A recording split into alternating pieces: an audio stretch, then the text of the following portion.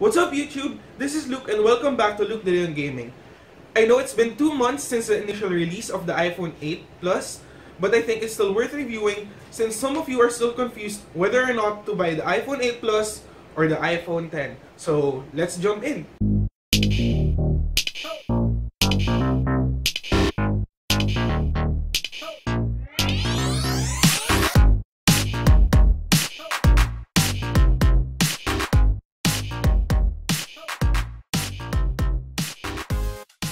So here it is guys, the iPhone 8 Plus. So let's unbox this. So I have pre-opened this box and as you can see this is the 256 variant. So and it's the gold variant.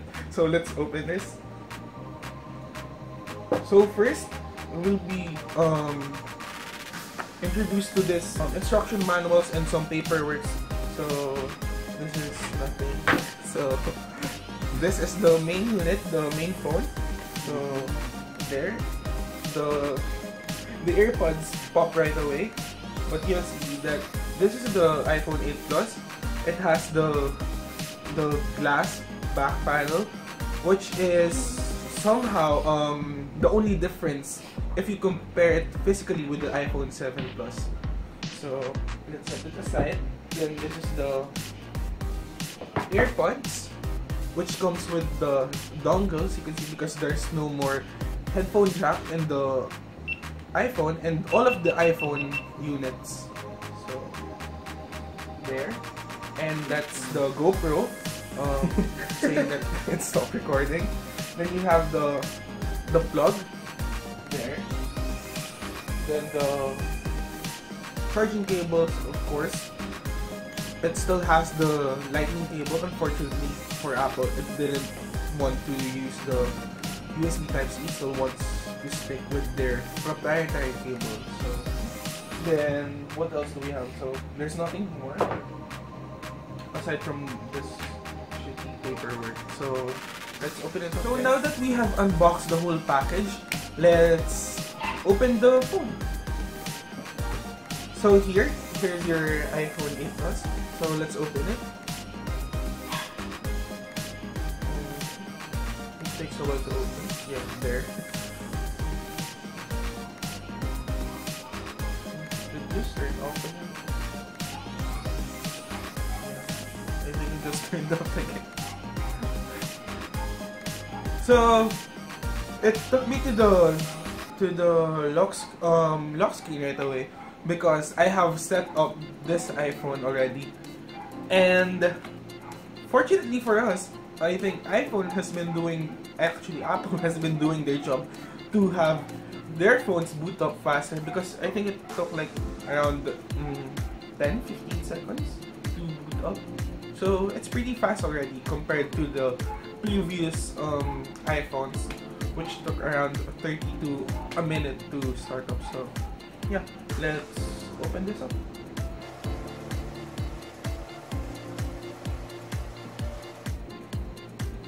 So upon opening this phone, it has a fast fingerprint recognition, as you can see here. It unlocks right away, same as those Android phones, which some of those flagship Android phones, like the Samsung S8 and S8 Plus. Same as the other phones, flagship phones. The UI is very fluid, although there are some changes here, like the notification center, the ribbons and stuff. So as you can see, it's very fluid, and it's very like your iPhone 7 and 7 Plus with their upgrades of iOS 11. So I guess one thing that is different here is the camera, wherein there are different features like what I've said on my iOS 11 review, which you could watch here. So it has many features here: time lapse, slow-mo, photo, the regular photo, and there's this portrait new feature, the portrait mode, wherein you could choose from natural light, contour, studio light, stage length and stage length mono. So there are various features, new features for the camera app. So this is this phone, if you are the type of person who is into Instagram and stuff, those photo applications, photo social networking sites, this is the phone for you because first it has this various photography features wherein you could instantly edit your photo and post it right away on your Instagram account and your Pinterest account without without accessing your laptops and your computer. So I guess this will be a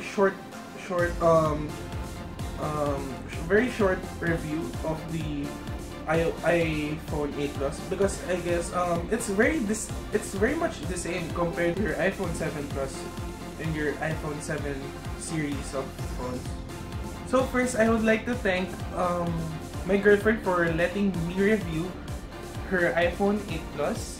So thank you, babe, for making me review your phone.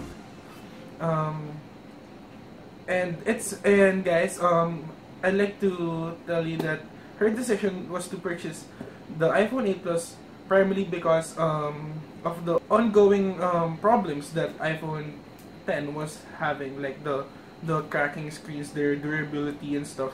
So this made her purchase the iPhone 8 Plus together with the fact that it has the same specs with the iPhone 10. So I guess that's one of the things that you need to consider when buying the iPhone 10, especially since it has this hefty price tag. I guess it's your choice